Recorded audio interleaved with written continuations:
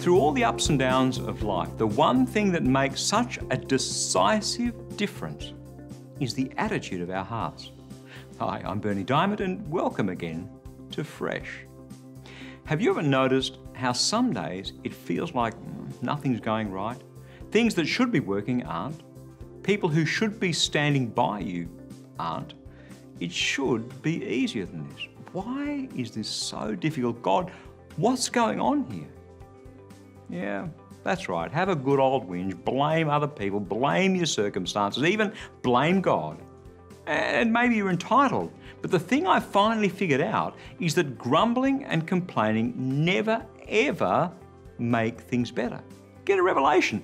Grumbling and complaining simply doesn't work. And then one day I stumbled across something that does. It's from a guy with a kind of a weird name, Habakkuk. And this is what he said. Habakkuk chapter 3, verses 17 to 19. Figs might not grow on the fig trees, and grapes might not grow on the vines, and olives might not grow on the olive trees, and food may not grow in the fields. There might not be any sheep in the pens or cattle in the barns.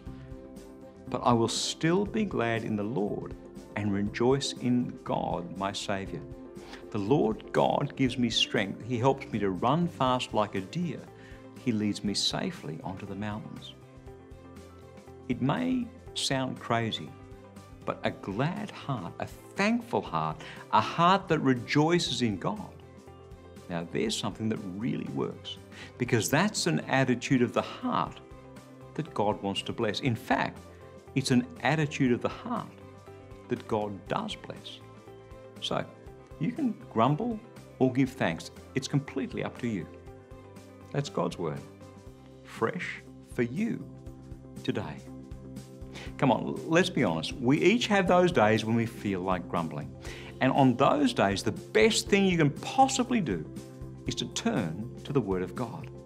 That's why I'd love to send you your Fresh devotional each day, a scripture verse and some words of inspiration, hope and encouragement to help you be all that God made you to be. It's completely free. Just stop by at christianityworks.com for instant access. Again, that web address is christianityworks.com. I'll catch you next time.